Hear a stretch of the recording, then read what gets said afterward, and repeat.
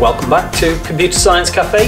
In the previous video we looked at while loops and using a true or false Boolean operator to start the while loop and end the while loop. And in this video we're going to have a look at creating a quick guessing game and using a different method of starting and ending the while loop. Okay, so creating a guessing game, I will get the computer to generate a random number, and then I will get the user to guess the number, and I will put the user's input into a while loop so they can continue guessing until they get the right number. So to start this off, if I import random, which is a library that we can use to generate the random number, and then create a variable, I'm just going to call this variable num, and then make that variable equal use the random, which we've just imported, to generate a random integer. And then to make this easy, I'm just going to create an integer between 1 and 10. So this will save a random number into a variable called num. Now this here has to be exactly as I've typed it. It uses the random library to generate a random integer. However, this bit you can create whichever range of numbers you want. Just to see if that worked, if we print num, I will leave this print on when I'm testing the program so I can see what the number it generates, just to make my life easy in testing. Okay, so we can see it generated a number 10 there, and if I run again a number 1, so each time that will generate a different random number. Okay, so to start this program off, I'm going to set the guess as something that it cannot possibly be, just to get me into the while loop. So I'm going to make the guess 0, and then I can say something like while guess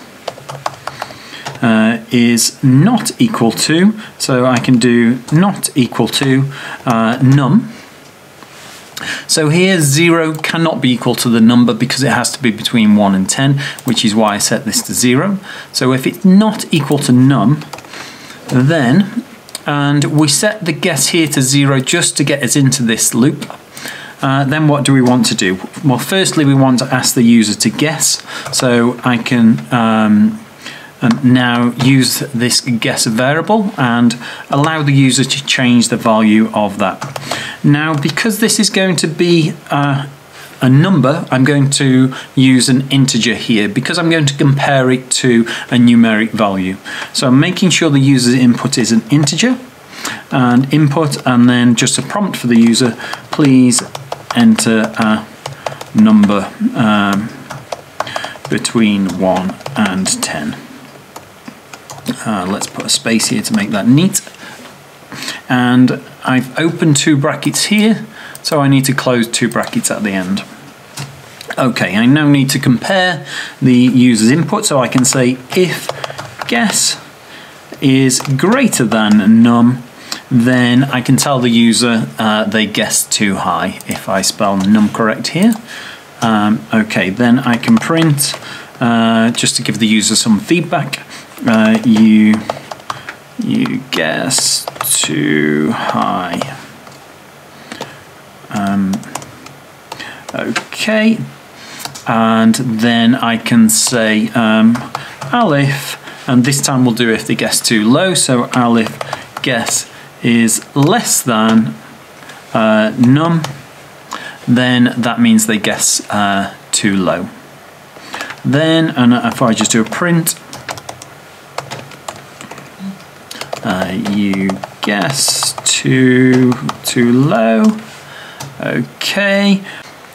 Now don't forget with this loop, if the guess does equal to the num, then the loop will break, because here we said while guess is not equal to num. So if the user does guess the correct number, oops, spelled between wrong, then it will automatically break. So let's just do one print statement outside of this loop. We can print something like that is correct. And then let me run this to see if it works. Now I've left this print in here so I can see what the number actually is. So I know that the random number is 2, just to test. If I put 1, okay, you guessed too low. If I put 3, okay, you guessed too high. and if I put 2, which is the correct one, hopefully it drops out and says that is correct.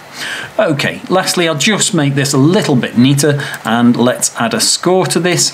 So I can say, for example, I'll create a variable called score.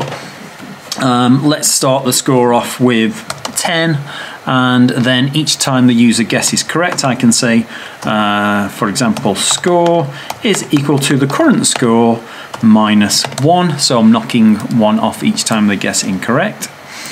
And then if I do the same here, so this is saying the score equals the score minus 1, and then after they've guessed correct, I can say print your score is, and then I can say plus the string of score, just to tell the user what their score is.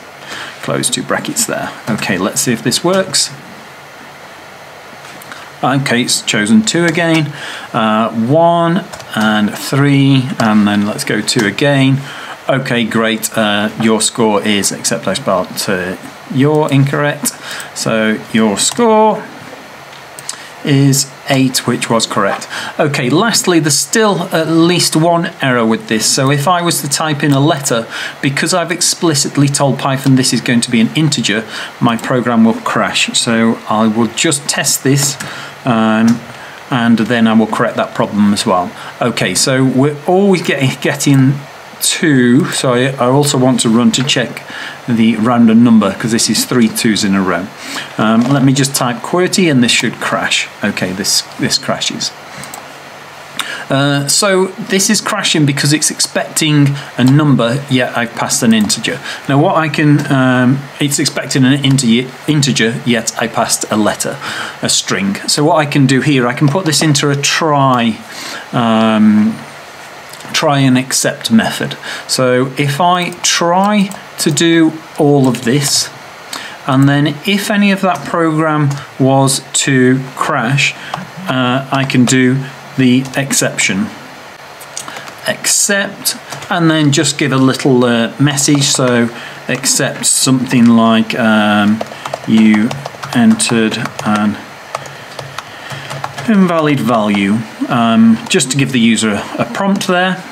And then this is still inside the while loop, so it will loop back around. Okay, I'll run again, and hopefully this time we won't get 2 as the number, and I will try to put a string in, and let's see what happens. Okay, good, we got a 9 this time. So if I select 1, okay, you guessed too low.